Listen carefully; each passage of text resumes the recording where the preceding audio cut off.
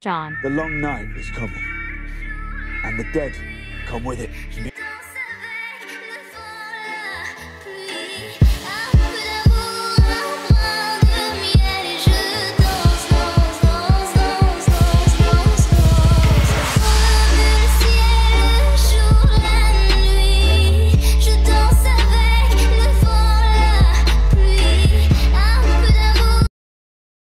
He looks like Rob when I sparred with him, with that long face showing behind those tully locks.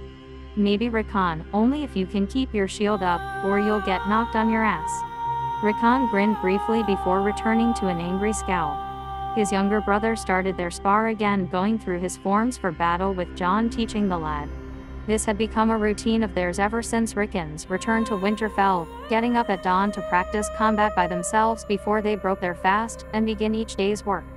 It had served as both a way for John to spend time with his brother and a good way to start giving Rickon more control of that savage nature he'd picked up from being a lone wolf.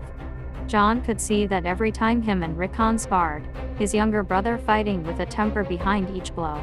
Today was no different, as John parried and blocked each of Rickon's strikes, each and every one hitting with a ferocity behind him. The ferocity was not something John would train out of the boy. It has served me well, and it will him. But what he was training out of him was the sloppiness that came with it. It was a gradual process, but he could see his brother thinking more. When he was of age, John had confidence that his brother would make a fine Prince of Winter. John grinned as his brother attempted to catch him off his guard, going for a lower blow with his sword. A good idea, but he lowered his shield. John quickly deflected it and brought his practice sword through the opening Rickon had made. John grinned at his brother with the sword before going to the weapon's rack. Rickon followed. "You have to keep your shield up, brother. You made a smart move, but you have to keep yourself defended while doing it." Rickon nodded, still a scowl on his face from being beaten. "John, crouch down when you can defend yourself properly with a shield.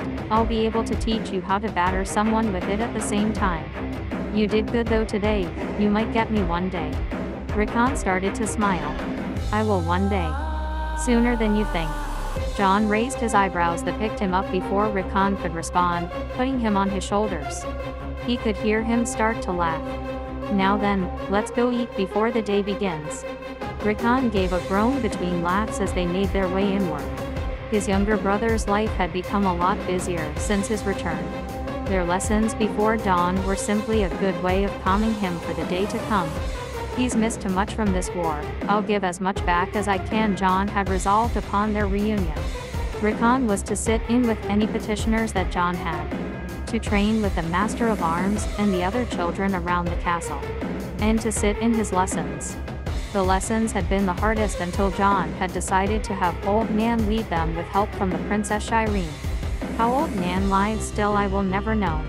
Though John was glad of it, her presence and the princess had seemed to calm his brother. And Sam returning will no doubt be a boon. John smiled at the thought of his friend a raven had come stating that he had found what was needed. He knew John was at Winterfell, and that he would be recalled to Winterfell. "The Bolton's maester has been sent to the wall. I'll have another friend at my side instead." John grinned at the thought of that as the two Starks made their way into the Great Hall. Rickon had climbed off, running towards Osha, Old Nan, and Val at the head table. More would be coming soon, and with it the day would begin. And today I can finally speak with Howland Reed. John had been busy ever since his crowning to have a proper conversation with the man. There was too much to be done to sit idly and talk about a woman he'd never met. There was too much to be dealt with, from preparing for winter, making plans for the war to come, and spending time with Val and Rickon. Winter fell, and the king in the north could not be still. But with Lord Robert Glover and Alcuin had returned recently with Robert's son Gwen and newborn daughter Irina, preparations for obtaining dragon glass on Skagos underway, and the deal with the Iron Bank made to last throughout winter. John had time. John sat in his solar as he waited for Lord Reed to arrive. The thought of gaining more knowledge on his mother was something John had wanted for a long time before his death. His birth father giving him a name had been more than he had come to terms with when he was at the wall. A name alone had given John a sense of peace. Whatever the tale was at this point, John was simply glad to know it. An end to a story that had hovered over him since birth. Lord Reed entered the solar quietly, taking his seat opposite John. John poured him a drink for him. The man was short like his people but had brought great things in John's eyes since his arrival at Winterfell. The Lord of the Neck had brought Rob's will, a last gift from his brother, who'd always seen me as a brother. He had also brought Hollis Mullen, the guard that had been protecting his father's bones. John had almost hugged both of them for that. John had appointed Mullen captain of the guard for guarding and returning Ned Stark's bones. For all that I am Brandon's son, I will always be Ned's too, even if I don't follow his path now. Lord Reed looked at him with pensive green eyes as he took a sip. The eyes had a sense of otherness to him. "My king," he said humbly. John shook his head. "John is fine, Lord Reed." Lord Reed gave a small smile. "Then call me Howland. Brandon was like that when I met him, never one for formal titles. I see that wildness is in you. Though when Ned wrote of you, he always said you were like him." John smiled back. "Well, you've seen the scars like everyone else. Death doesn't leave us unscathed." Howland's face turned solemn. "A fair point. And this war has done much to change us all. And the war with the dead, I imagine, will do the same to us." John nodded to him. "Though it won't change that we are Northmen." Howland sipped from his cup and the two took a moment of comfortable silence. "It wasn't Ned who told you about Brandon being your father, was it?" Howland asked. "He figured that out quick." "No, I met Brandon in the crypts. He was the one to tell me. He was also the one to tell me to ask you about Ashara. Our time was too short." Howland took another sip, keeping his solemn face. "What I know from the tourney was Brandon and Ashara's relationship was nothing more than a dalliance. They were both willful people, charmers and ones who preferred to enjoy life over duties. The two gravitated in that time." John listened as he drank slowly. The news hadn't surprised him. He had known Brandon's reputation for a long time. That didn't bother him in the slightest. "I didn't see your mother again until after the war had ended. Not until after seeing the horrors that Rhaegar had done to Lyanna in Dorne. We had only come to Starfall out of duty to return Dawn to House Dane and hopefully gain a ship to bring Lyanna's bones home. That was where we had found you with your mother." John looked at the man intently. He could see the sadness in Howland's eyes. "She was different when we met you. The Ashara we had met at the tourney was beautiful, vibrant, and alive.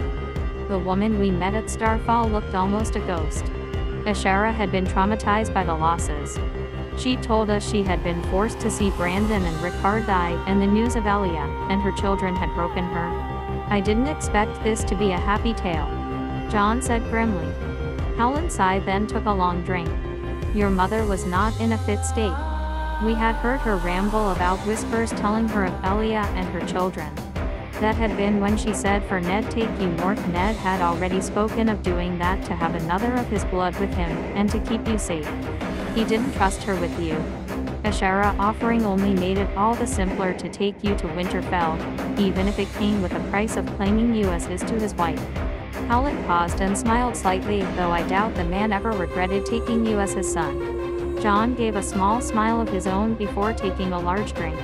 "And what happened to my mother? She left on another ship, heading east. Neither of us understood why. She only said that it was to find justice. I know she didn't kill herself as the stories tell.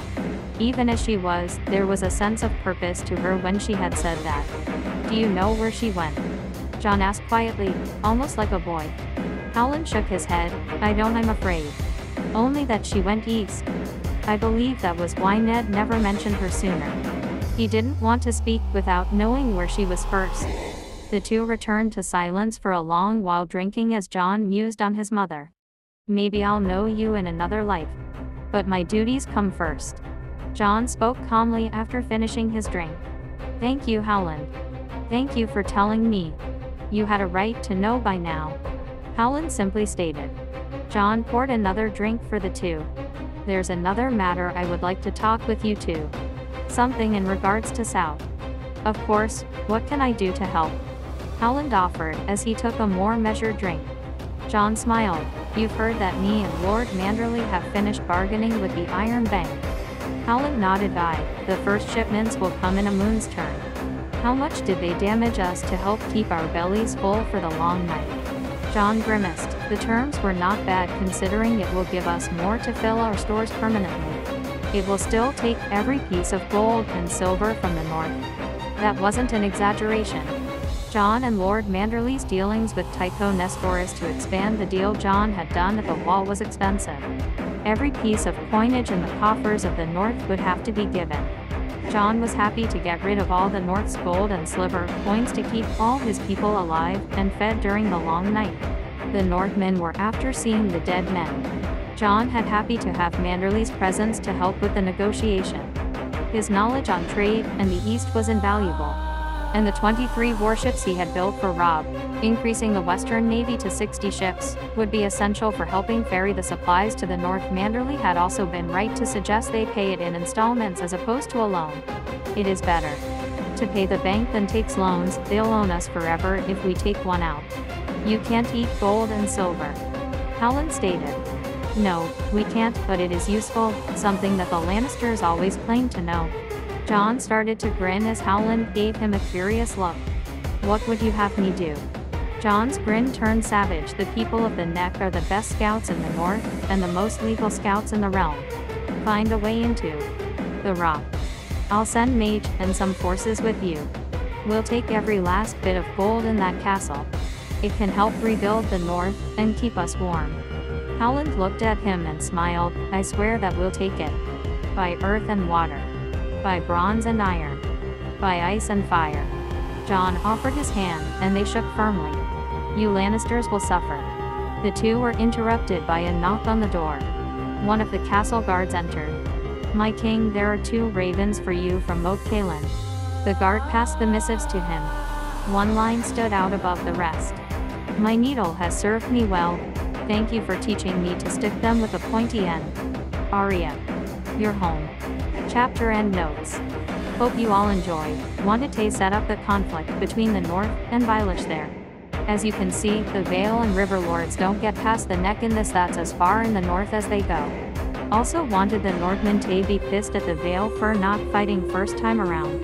Felt that they rightfully should be, even though they are unaware as to why exactly. Tay the northern perspective, they betrayed Ned by not fighting Tay free and avenge him. The next couple of chapters will move south before returning to Moat Cailin because the conflict in the south is ongoing. If anyone has questions, please ask. The remnants of Valyria. Chapter notes. Hope you all enjoy. Feel free to comment as always. See the end of the chapter for more notes. Daenerys. The war had truly begun now for Daenerys. With alliances made and the issue of her nephew dealt with through a marriage once they met at King's Landing, the conquest could begin. Her armies of Dothraki Unsullied, freedmen Tyrells and Ironborn would go unopposed. Half of her Unsullied and all her freed men had been sent west by ship to take control of the west. Tyrion had promised an easy way into the rock only known by him. Her Dothraki led by Jorah had been sailed over onto the southern Riverlands, where their forces would push westward, blocking the Westerlands from moving their armies, and the Riverlands to boot. Daenerys felt particularly comfortable with that knowledge. The Dothraki were unmatched. And while they prevented her from being attacked from behind, she would be taking the city with her nephew. Ser Barristan and the Sand Snakes had been sent ahead to confirm the alliance. Maybe he'll be late. I'll take it before he arrives, have him kneel by my feet. Daenerys smiled at the god as she sailed through the night. Her dragons above her alongside the Ironborn and the Tyrell forces that had accompanied Olenna. Her second son Garland would be leading the Tyrell forces that had remained at Highgarden. And the other half of the Reach was likely to follow now that an alliance had been made. Half of the Reach army had already declared for Aegon directly, so would be joining them at King's Landing. I can remind them of their oaths. You're looking forward to this, aren't you, my queen? Olenna asked Riley. Daenerys looked at the old woman. I am. It is my birthright. I look forward to taking back what is mine. Olenna snorted. A true dragon then. I wonder if your nephew has that same fire. Daenerys frowned. My brother called himself a dragon. He was just a snake. I most likely expect my nephew to be the same.